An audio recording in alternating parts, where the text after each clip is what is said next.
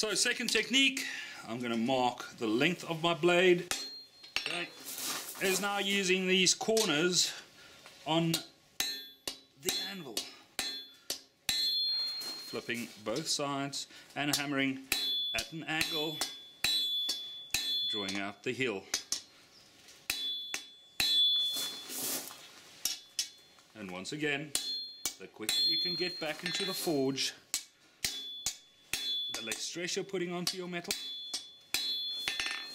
And there we go. So less stress you're putting on your metal, and the quicker you can continue working. Now I'm just going to clean up.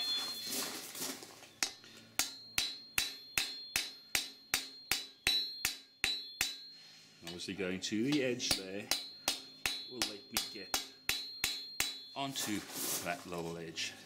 Coming back on this side. You'll also notice my plunge, that section there, being a lot sharper. Well, on the one side, in any case. Okay, so there's the second technique. It's basically the same thing, but using different aspects of the anvil. So that one there, that one there. There we go. So I'm going to put this back into the forge and continue working.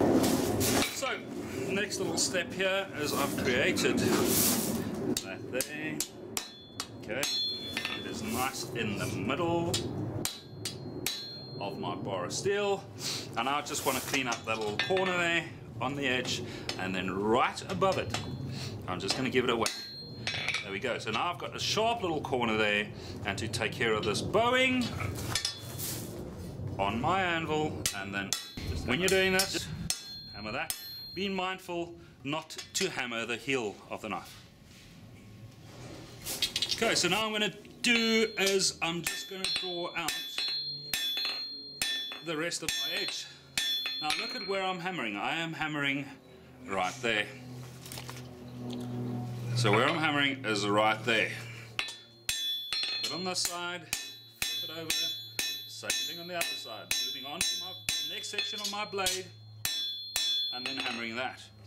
Now as you can see, the edge thickness is not consistent, so I'm going to start back here on the next run, get my edge to where I'm currently hammering, same consistency, and then moving on. Okay, so moving on to the next section of my blade, all I'm going to do first is just make sure that everything is centered and that my edge thickness is consistent before moving on to the next section. Oh, there we go. Next section, keeping my hammer blows consistently on both sides, slowly moving up the blade and getting that edge thickness the same from the heel right through to where I'm working. Okay, keep in mind the thinner your metal becomes, the quicker it'll cool down. Alright, so you can see I've still got red in the blade, but that edge is already black, so no hitting that. Okay, so moving on to the next section. 1, 2, 3, the blows, flipping it around, and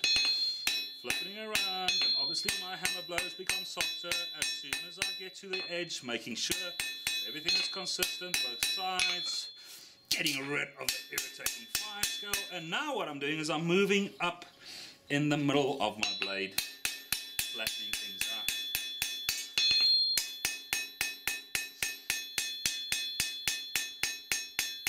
Okay, so my metal is cold.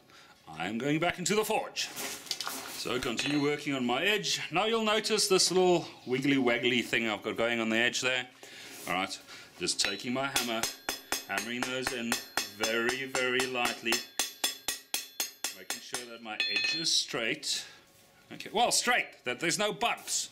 Alright, and then working that edge again. Now coming back into the center of my blade. Coming back up the center of my blade. And metal is I'm still working up the center of my blade. I've got more controlled hammer blows.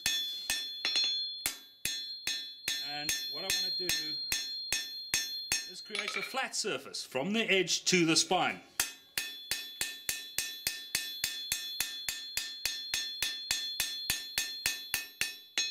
Focusing my blows on both sides and I've got black metal. So it's back into the forge. So still working that spine, making sure that everything is nice and flat.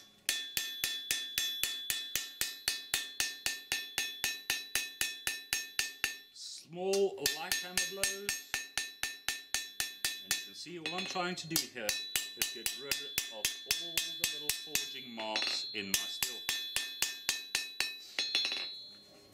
Okay, so my surfaces are nice and smooth, and if I turn it just correctly, you will notice that my plunge is actually hammered in.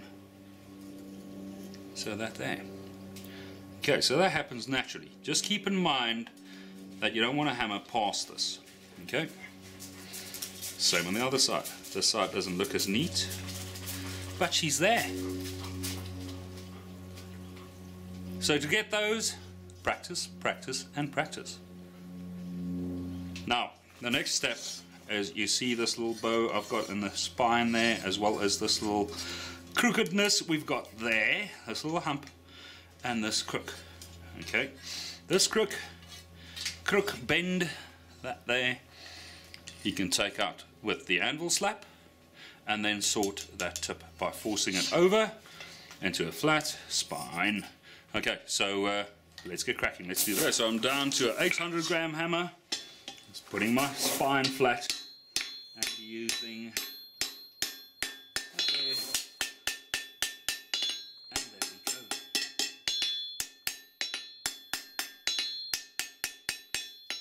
Okay, so I've got a nice flat spine, still on my 800 gram hammer.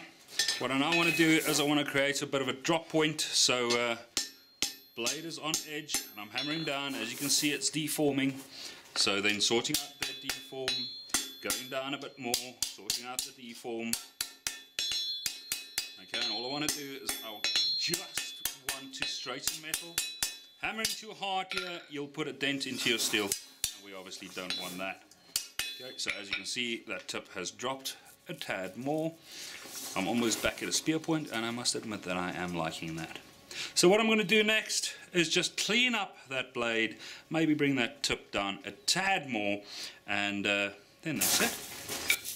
Okay, so the forward metal is nice and hot. That little bow that was tempted to hammer out, I can now do. So all I want to do is flatten stuff out, clean up a bit, and just make sure that my edge and everything else is in alignment. Keep in mind that whenever you're hammering on the ricasso area, to do that very, very lightly. Any and every single mark that you put in there, you will eventually need to take out again. Okay, so everything is nice and straight. I'm quite happy with that. The edge sits in the middle. I'm quite happy with that. I love the flats I've got going there, so we're happy with that.